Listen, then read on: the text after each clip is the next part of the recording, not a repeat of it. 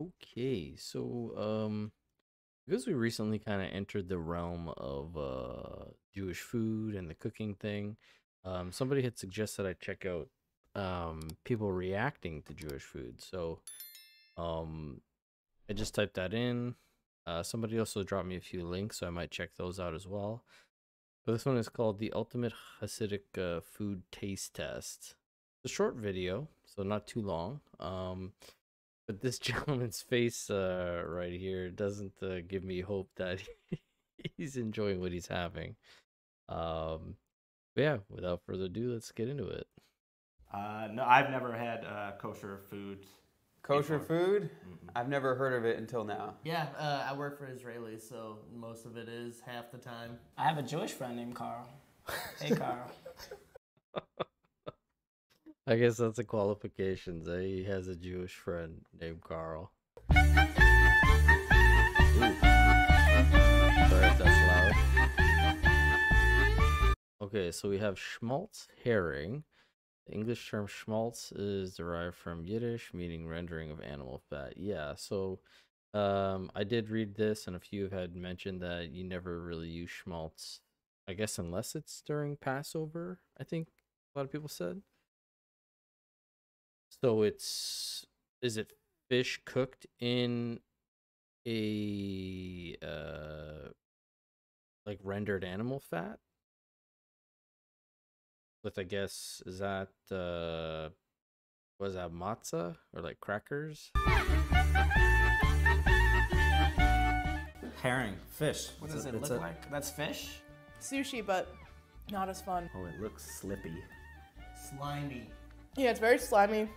Yeah, I mean it does have that like kind of glossy look to it, so I would imagine it has it, and yeah, it's pretty raw, right? Very like Oh, so since it's raw, it's probably not cooked in it. It's just what is it just covered in the schmaltz? Sort of like a tasty loogie. I like that it's still shiny. It's got like a gloss on it. Mm-hmm. That's kind of nice, right? You could take a girl out for this stuff, right? They like shiny things. Yeah. I like it. It's good. It's definitely good. I don't know if I would ever refer to food as a tasty loogie. This is gala, okay, also known as pichka, pichka, maybe. Ooh, sorry if I butchered that. Is a traditional Ashkenazi Jewish dish prepared from calves' feet. Oh, so like the hooves.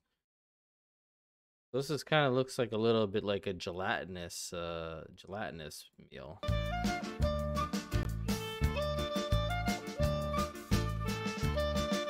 Oh man. Okay, so that's why his hands were like that because of this. Yeah, I'm not sure if I would try this. Actually, I probably would try it. I don't know if how much I would like it, I would say.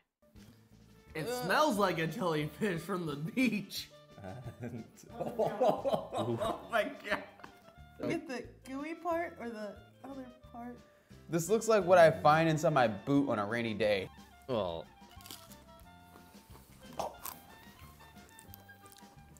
It's not bad. that guy's like, it's not bad.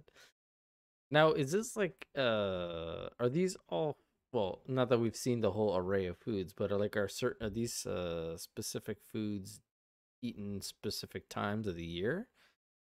Because yeah, this seems like you would eat it not always. I don't know if it's moving on its own or if it's because my hand's shaking. Yeah, this does not get the rabbi's blessing on this one. Grievin was a savory snack of choice among Ashkenazi Jewry until it was supplemented by Doritos and Bisley. It kind of looks like pork rinds or yeah, just like a crackled skin. Is it like chicken skins?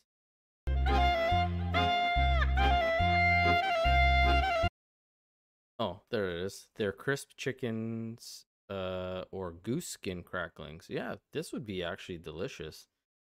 I love like pork rinds and pork crackling, so having chicken So it would be amazing. It's like the best part of KFC, you know? You just take off the skin and you eat the crispy skin. Oh, this is definitely Chassidic. Well, This is called grievin because once you eat it, you are going to be grieving. You have tricky food. That's what this is. Yeah, this is. Tricky food? What does that mean? You have tricky food? fried something gross. Nah. Fried something gross? What's wrong with Crunchy, chicken not bad. skins? Really good though. I like it though. This is good drunk food. If I was given this, I'd say pass. Okay. You would say pass? What? I'd be like, give me a big plate of this, please. Can't, I don't know. You wanna try another one? I'm good. Me too. Okay, yep, hik or yapchik, yep, hik. The Polish remix on Cholent. Oh. Well, Cholent's like a stew, though, right? This kind of looks like a cake or something. Whatever happened to names like, you know, Big Mac? You know what I mean? McChicken. It looks like the cake your uncle tried to bake, but put it in the oven for too long. The depression in the cafeteria when that kid has to take this to lunch. Like Thanksgiving stuffing that just didn't make it. Yeah, I guess that's kind of what it is. It looks like just like a dense breading of some sort. But like cholent for me is like the stew that we've seen in those videos, like the potatoes with the beans and this. So I wonder what the Polish version. I'm assuming it's a sweet thing. I'm gonna be very upset if it's not. I don't think it is, buddy. And No, I yep, don't- it's not. Is this a Thanksgiving food or everyday food for y'all? Oh, it's Okay. Sabbath food. Okay. I knew it was holy in the way. So Yasharmali Ujul 19th century remix of the already existing Kujal. Okay. So maybe this is the one that people mentioned in the comments, the like noodle version, because that looks kind of like a spaghetti on the top.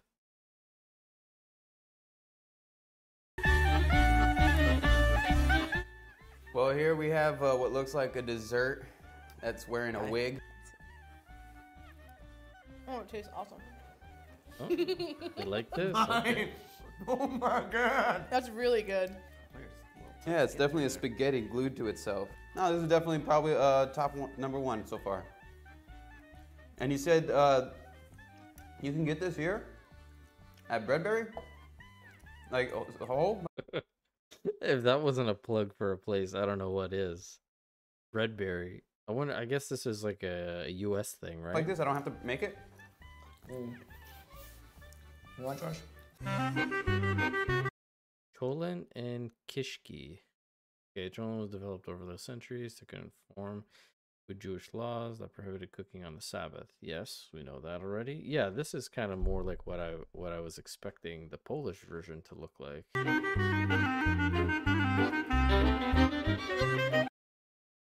Kishka is a Jewish dish traditionally made of sausage or stuffed intestine with the filling made from a combination of meat and meal. Oh. It kind of looks like a Salisbury steak in a way. Or kind of like, yeah, like a hamburger or like just a patty, but thicker and yeah, more Salisbury steak, I would say.